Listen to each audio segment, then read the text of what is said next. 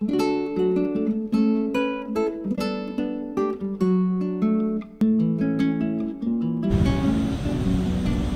guys, welcome back to Decorating Happily Ever After.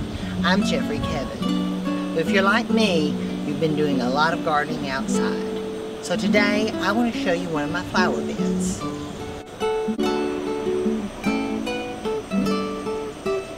These are limelight hydrangeas. I added these this year. They're starting to bloom. They start out kind of a creamy white and they turn to a pretty chartreuse, and then in the fall they're supposed to go to a pink.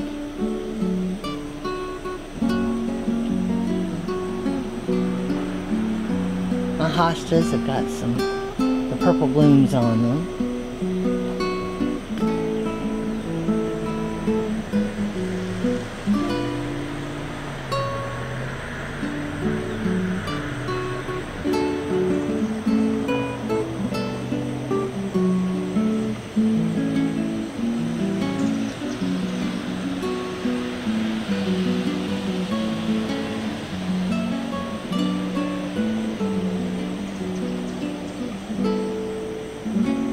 I had knockout roses in this bed, guys. They were supposed to be carefree. You don't have to spray them. They don't get disease.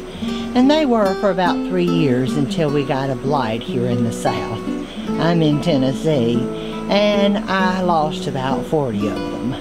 Had to dig them all up. So after getting rid of those, this year has kind of been the year of hydrangeas. I've been planting all hydrangeas in place of where the roses were. So there used to be roses here that I've pulled up and put these limelights in their place.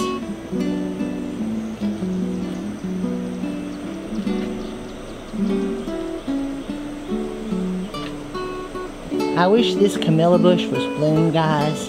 It is beautiful. It was here when we bought the house, and I've trimmed it up sort of in a topiary fashion, but when we first bought the house, we were actually going to cut it down because it was so close to the driveway, and our next door neighbor, who's deceased now, she came over and said not to cut it down, that if we ever saw it bloom, that we would never cut it down. And of course it blooms, the camellias bloom in usually January, February, somewhere around there, and they're a bright fuchsia, just like heavy big roses, and this whole bush turns fuchsia color, and it is beautiful.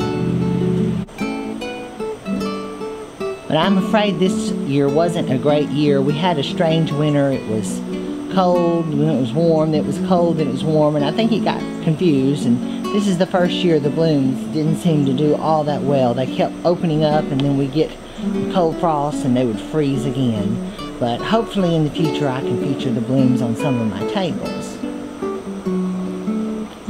I have a brick edge going down the side. I think brick, the old brick, kind of adds a cottage feel to a garden. It is a bit of trouble. The concrete edge holds it in place here pretty well. But from time to time, people, especially contractors, run into my brick, and then I have to rearrange it. And every once in a while it will settle, and I have to straighten them out a bit. And occasionally in a really cold winter, I'll have one or two that will burst, and have to pull those out and replace those.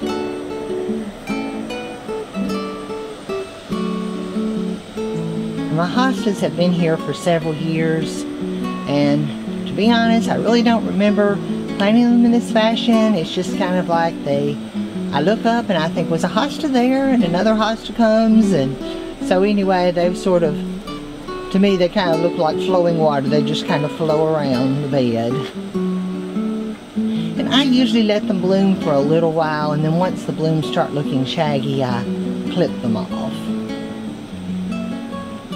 I've got one there in the back that I divided. I divided a few in the spring, and they're still a little bit grumpy looking, but they'll perk up next year. And this is a new hydrangea that I added this year. I think they're called Neko. This one is sort of a bluish purple shade.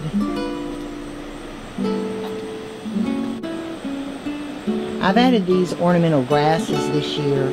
I don't know the name of them because I divided them from some that someone gave me, but I think they add a nice touch with the bright chartreuse green coloring against the mulch.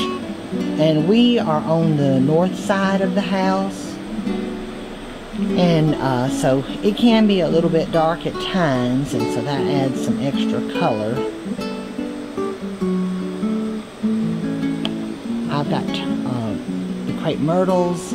These I trimmed back recently. I really kind of waited late to trim them, so the hydrangeas are not too happy about that, but I like to keep them sort of in a tall manner with the little round puffs at the top. As they say, I crepe murdered these a while back. But they'll put on a nice canopy here in another month or so, and the hydrangeas will be happy again. And these are some that I've had for a few years now. They are in the pinks. They kind of range from the pink to lavender to pale blue. And I featured these on some of my tables. My lavender blue table is one that I featured these on.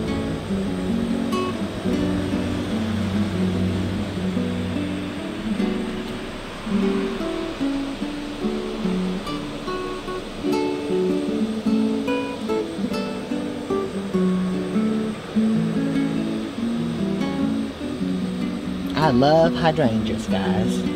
I think they're so pretty and relatively carefree.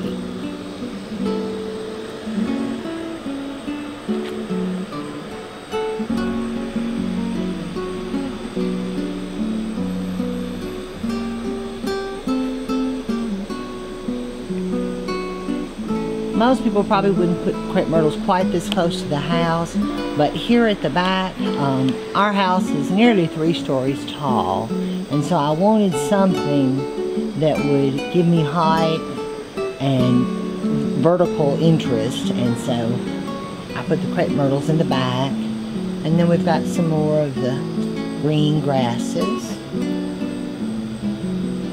Like I said, in the back corners they add a little touch of chartreuse. And the hostas are spilling out here.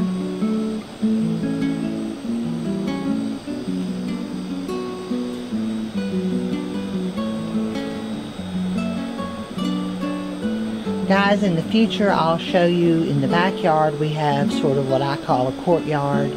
It's kind of like an English courtyard in a way, or we call it our park. And I'll show you that in some upcoming videos. Right now I'm rebuilding a pergola, and so that's going to take me another couple of weeks to complete. But when I get that done, I'll do a video of my secret garden in the back.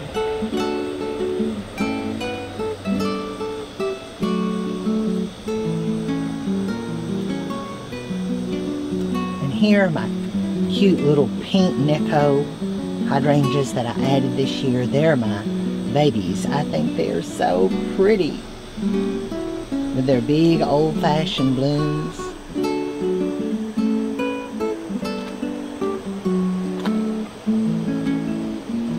I hope they'll be this pretty next year. We'll have to see.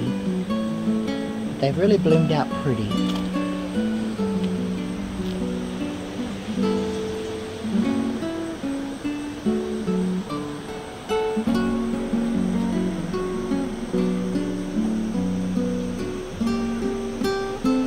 Here over them, I've got a beautiful hydrangea tree. This one is called Phantom. It has these white blooms. It's a pinnacle hydrangea. Now I'm not going to leave it here, guys. I just set it here today. I'm actually looking for a pot to put this in. And I'm going to put it in the back garden. And eventually it'll probably get planted in the ground. But for now, it's residing here at the end of this flower bed.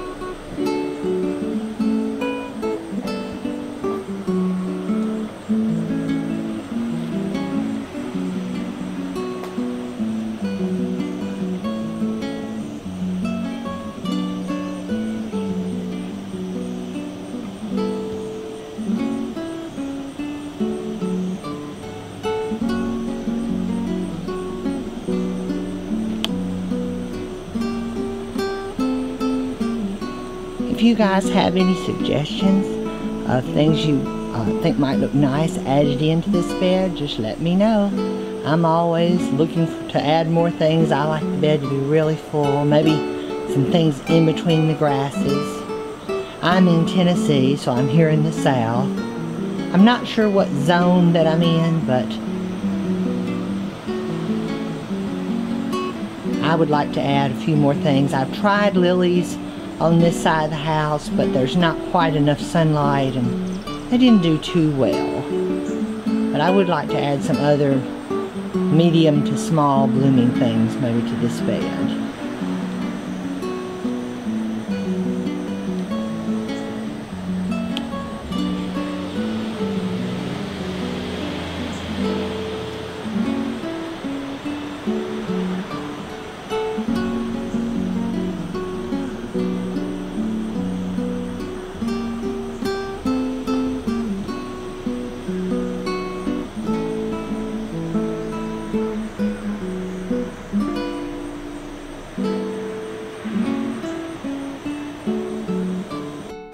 I hope you guys enjoyed this video. If you did, please leave me a comment below.